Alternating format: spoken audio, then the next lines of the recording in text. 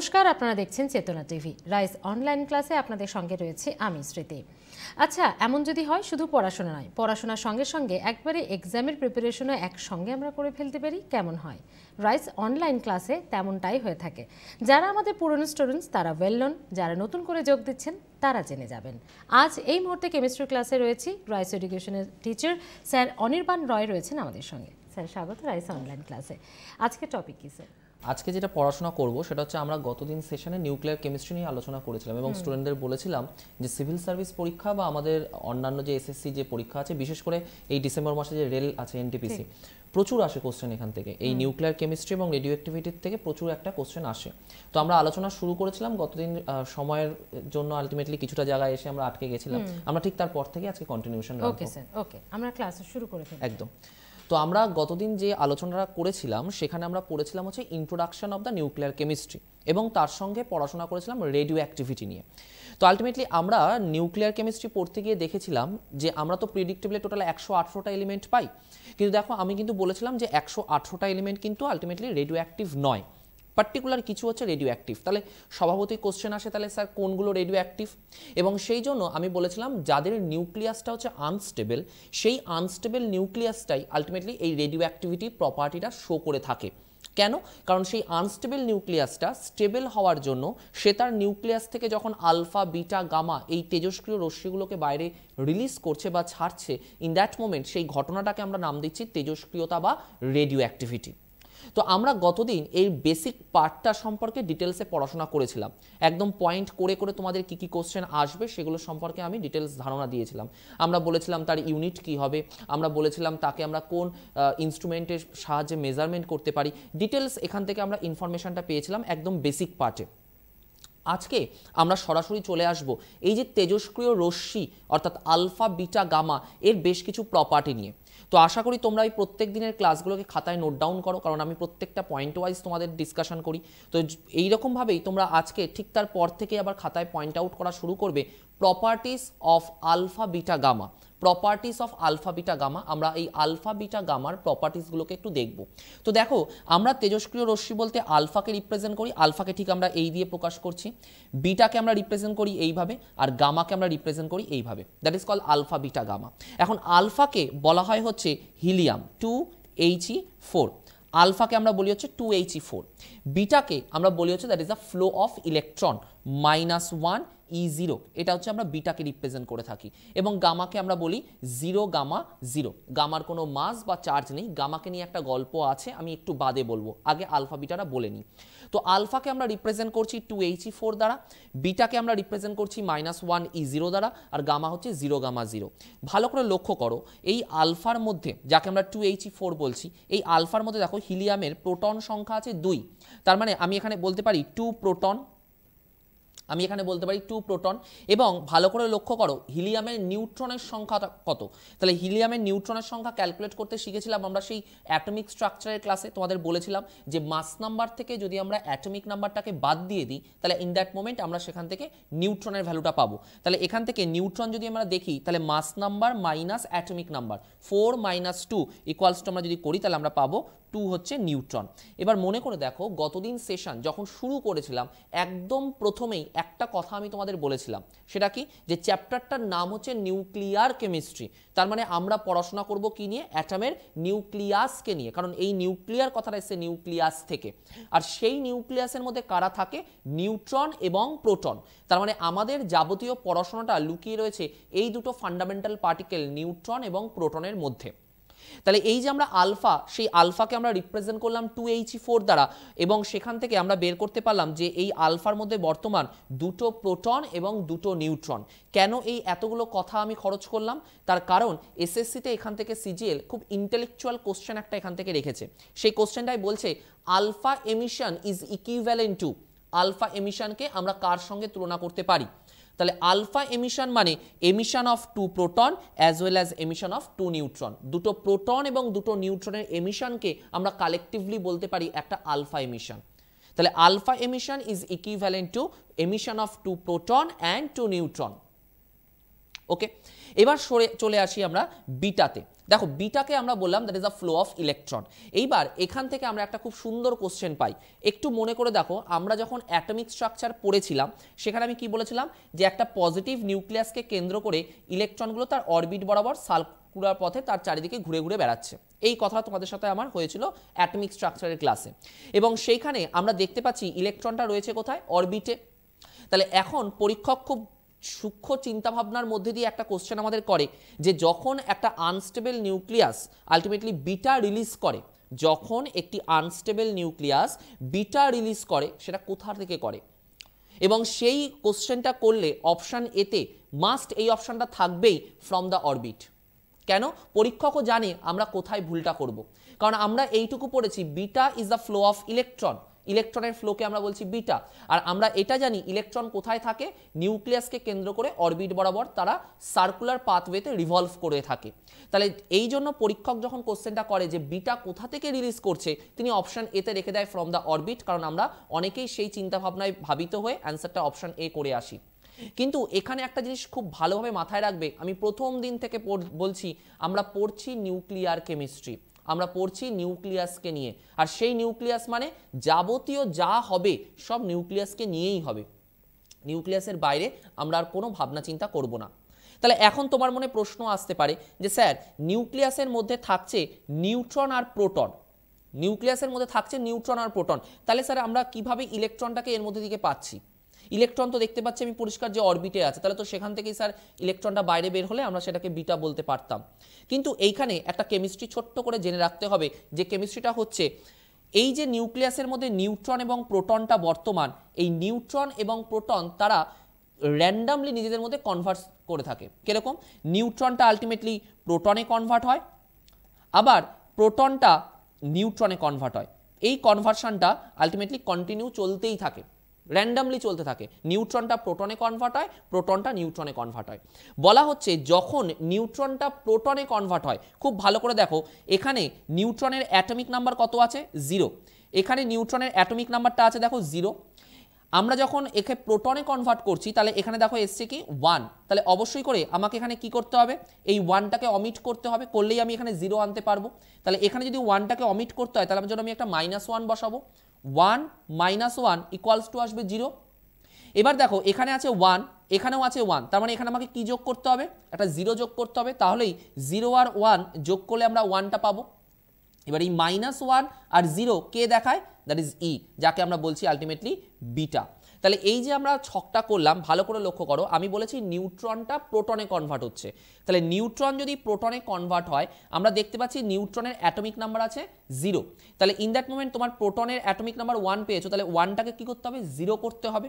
তাহলে 1টাকে 0 করতে হলে কত যোগ করতে হবে, -1 যোগ করতে হবে, তাহলেই 1 - 1 ইকুয়ালস টু 0। আবার প্রোটনের দেখো মাস নাম্বারে আছে 1, নিউট্রনের মাস নাম্বারেও আছে 1, তাহলে 1 থেকে 1 করতে হলে কত যোগ করতে হয়, 0। তাহলে -1 E0 এটা কি রিপ্রেজেন্ট করছে, ইলেকট্রন, দ্যাট মিনস বিটা।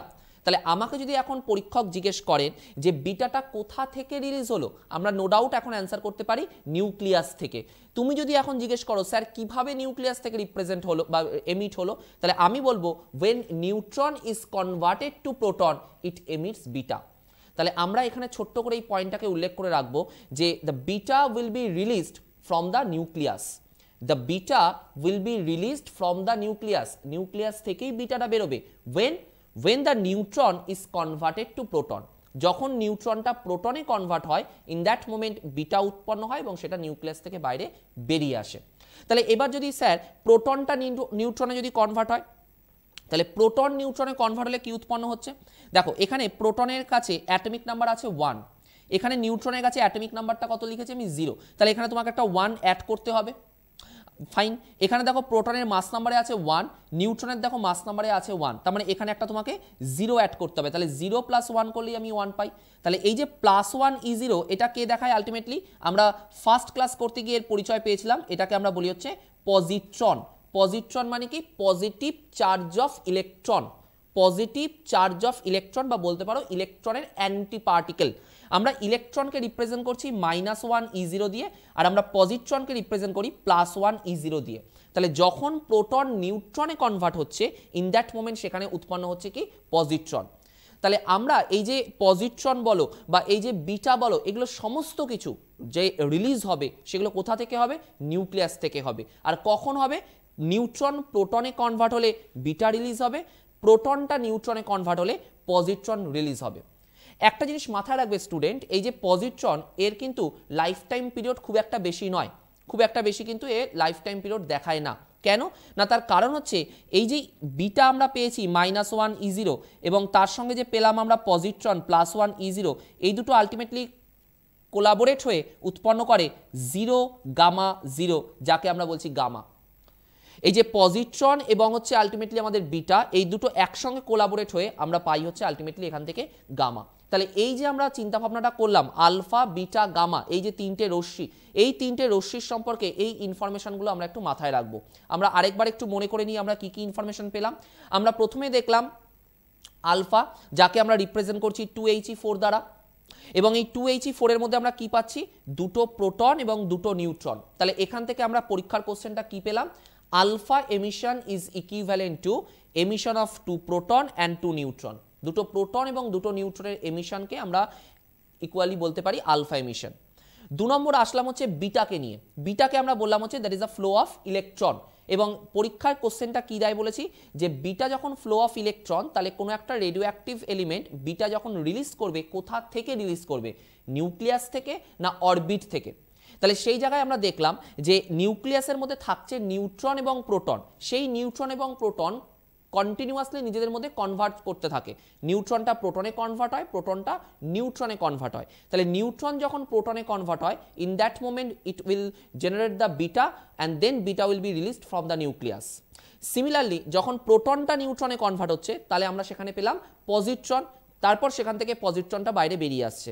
এবং বললাম এই পজিট্রনের টাইম পিরিয়ড কিন্তু খুব একটা বেশি নয়, কারণ এই পজিট্রনটা যখনই উৎপন্ন হয় সে বিটার সঙ্গে যুক্ত হয়ে আলটিমেটলি একসঙ্গে যুক্ত হয়ে তৈরি করে গামা, যেটা পরবর্তীকালে গামা রশ্মি হিসেবে বাইরে বেরিয়ে আসে। এখানে আমি আরেকটা ইনফরমেশন তোমাদের দিয়ে রাখি, যেটা WBCS মেন্স পরীক্ষায় দিয়েছিল। সেটা হচ্ছে এই যে নিউট্রনটা প্রোটনে কনভার্ট হচ্ছে এবং প্রোটনটা নিউট্রনে কনভার্ট হচ্ছে, তার ফলে আমরা নো ডাউট দেখতে পাচ্ছি এখান থেকে উৎপন্ন হচ্ছে যথারীতি বিটা এবং পজিট্রন। কিন্তু একটা পয়েন্ট মনে রাখবে,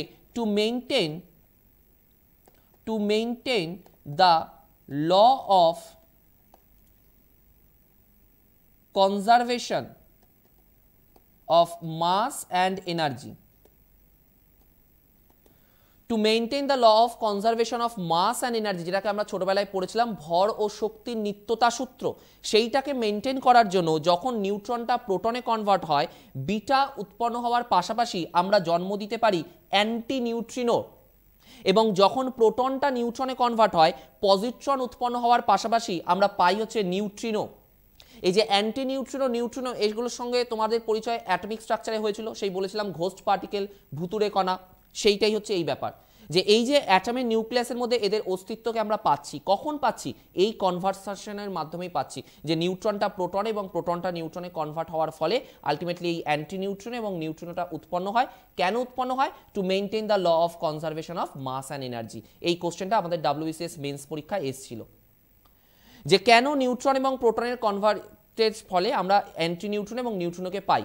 due to the maintain of law of conservation of mass and energy. শক্তি এবং ভরের নিত্যতা সূত্রকে ঠিক রাখার জন্য বা সেই সূত্রটাকে মেনটেন করার জন্য আমরা এই দুজনকে পাই, অ্যান্টি নিউট্রিনো এবং তার সঙ্গে নিউট্রিনো।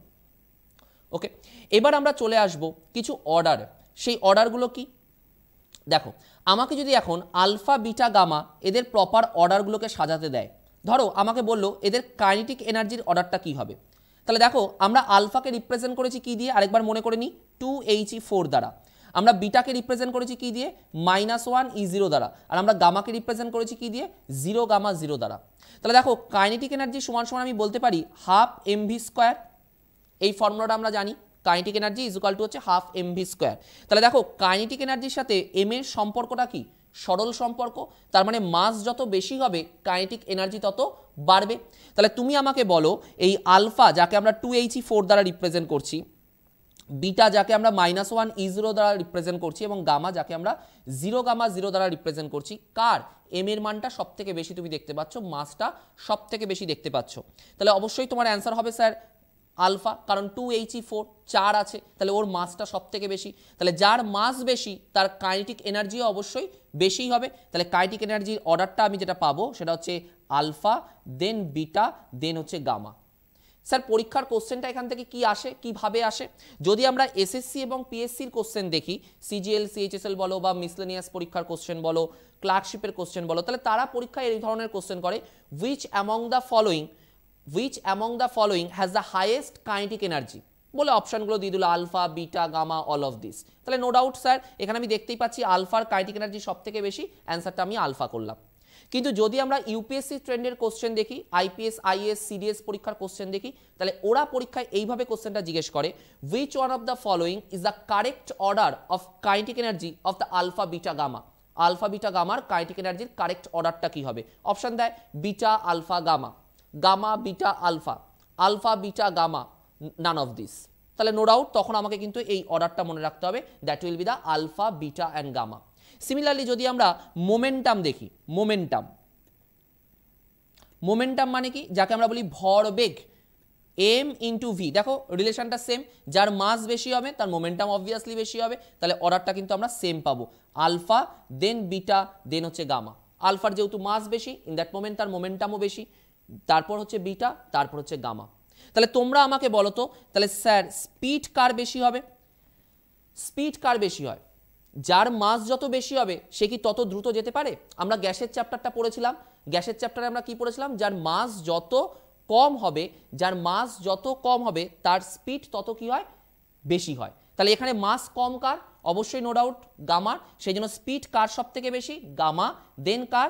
বিটা, দেন আলফা। এই জায়গায় তোমরা একটা পয়েন্ট মনে রাখবে, গামার স্পিড আর আলোর গতিবেগের স্পিড একদম same, gamma has the same speed with light. এই পয়েন্টটা তোমরা এখান থেকে মনে রাখবে। স্যার একটা ব্রেক নেওয়ার সময় হয়ে গেছে, একটা বিরতির পর ফিরছি এই ক্লাসে, সঙ্গে থাকুন।